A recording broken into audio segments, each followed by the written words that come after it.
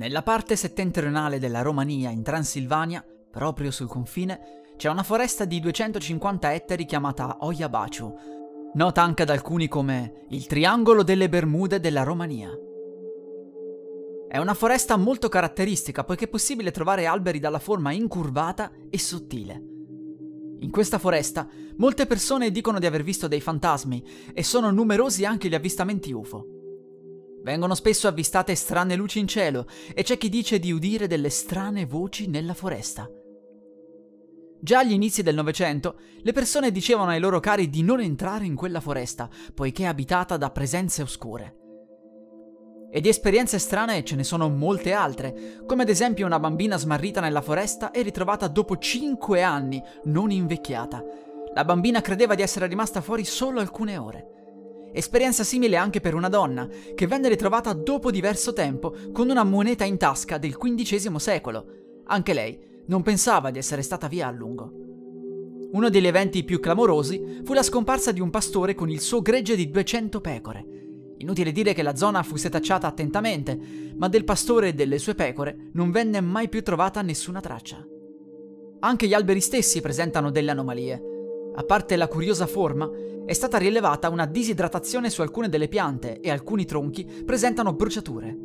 Inoltre, ci sono delle aree completamente prive di alberi, dei veri e propri buchi nella foresta. Un biologo di nome Alexandru Sift indagò a lungo su questa foresta proprio dopo una sua bizzarra esperienza. Dopo averla visitata, cominciò ad avere ustioni sul corpo ed ebbe la febbre.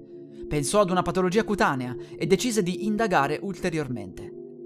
La sua ipotesi fu cheratosi attinica, una malattia cutanea dovuta ai raggi ultravioletti del sole. Ciò sarebbe stato possibile, dato che alcune rilevazioni riscontrarono in alcune aree una radioattività superiore a quella prodotta dall'urano naturale.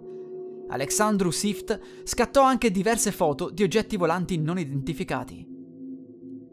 Sift morì nel 1993 e molte delle sue fotografie andarono perdute.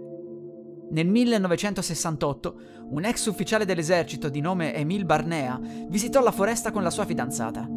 Ad un certo punto videro un oggetto volante, stava proprio sopra le loro teste.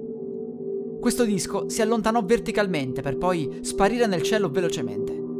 Questo caso è famoso soprattutto perché Barnea riuscì a scattare una fotografia.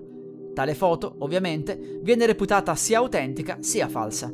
C'è anche chi dice che la foto in sé sia reale, ma che la figura in realtà sarebbe un pallone aerostatico. Gli scettici dicono che tutte queste storie che si raccontano non sono altro che leggende e che non c'è alcuna prova attendibile su presunti fenomeni paranormali nella foresta.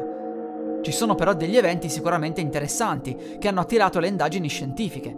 Le presunte alterazioni elettromagnetiche della zona e le anomalie degli alberi sono sicuramente oggetto di interesse.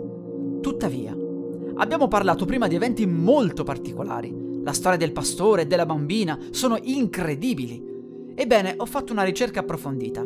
Tutti quanti parlano di queste storie, ma nessuno porta delle prove. La mia conclusione è quindi che si tratti tutto di semplici leggende, quasi tutto. Gli eventi di Barnea e Sift sono reali ovviamente, ma i casi più incredibili sembrano solo delle semplici storie che gli abitanti del posto si tramandano da molto tempo.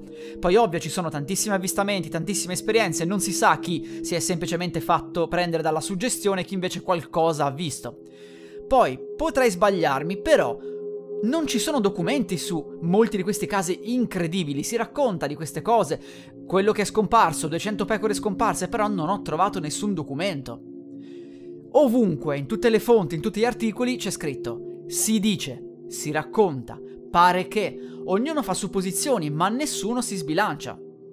Sicuramente la foresta di Hoia Baciu è un luogo affascinante e le numerosissime storie e leggende che si narrano su questo posto hanno contribuito alla sua notorietà a livello mondiale. Poi, cosa c'è di vero e cosa non c'è di vero, non possiamo saperlo.